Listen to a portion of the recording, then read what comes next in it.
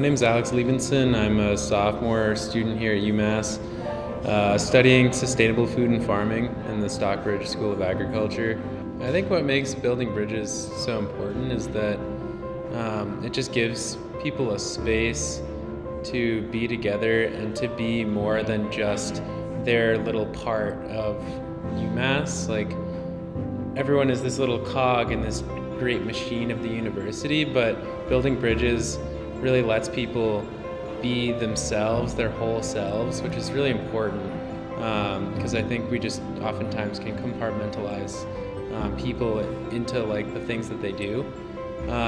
So it's been really special for me to see it actually be carrying out the vision of like connecting people and letting them have the space to share their art.